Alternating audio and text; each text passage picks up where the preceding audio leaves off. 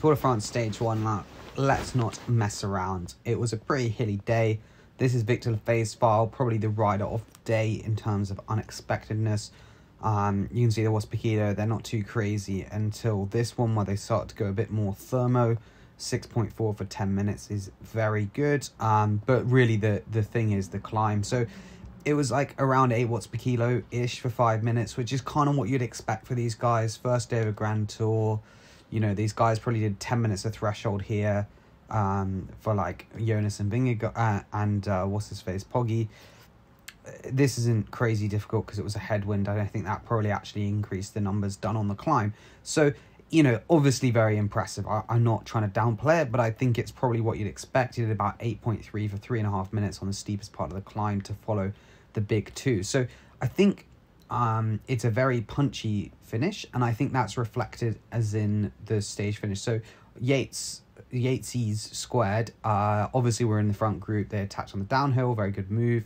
For sure. So these guys, you know, all pretty similar in terms of that they weren't far off on the climbs. We might actually be able to find the segment for the pike. Well, we'll do the whole climb because that's a bit more useful. But you can see Gaudu lost 6 seconds. Pinot lost a bit more, 13, 14 seconds. So again, you can see it's quite a lot on a small climb, but I think what it goes to show is that some people aren't good on these punchy climbs. I expected better on Gaudu. I think he is better on that.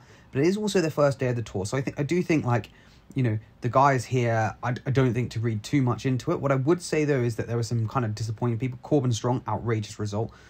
Again, like, pretty strong stuff. Maxim Van Heels, Dylan Turns, kind of guys you'd expect to be up there in the Spring Classics. Madouar, Mankies. Madouar's a good ride as well. But now, again, maybe not the punchiest, especially coming back from his crash and everything else. You often lose your fast twitch quite a lot. Matt did a mega ride. Pidcock probably disappointed.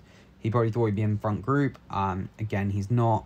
Ben O'Connor, I thought had more of a shocker. But actually, you know, most of the GC guys are here. I think there's a couple more surprising people, maybe. I think, like, Martinez losing close to, over 3 minutes is pretty crazy. Chavez goes to show he's not going for GC clearly as well. 5 minutes down. Iran as well, 5 minutes down, which looks pretty bad. Biniam, I don't know why people thought he could win that stage. It's just too hard. But they kind of thought they did. Barguil must have sat up and then sort of Lukashenko as well, a little bit more surprising.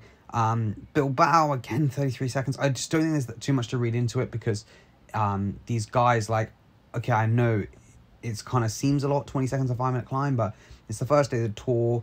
You know, you might not be going into it with the best legs, for sure. And also the fact that just like, you know, you might not have got your taper 100% right, so you just need to ride into it, as well as the fact that like a 5 minute effort is just not really like comparable to such a long effort. So, you know, it's just very different.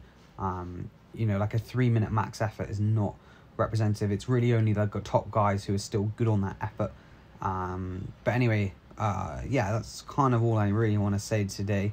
More like just some good rides. Obviously, Wout van Aert's ride was very good as well. But yeah, Lefebvre really with the unbelievable ride. You know, and Lando looked good as well. So anyway, cheers for watching. Hope you did enjoy this quick recap, and I'll see you in the next one.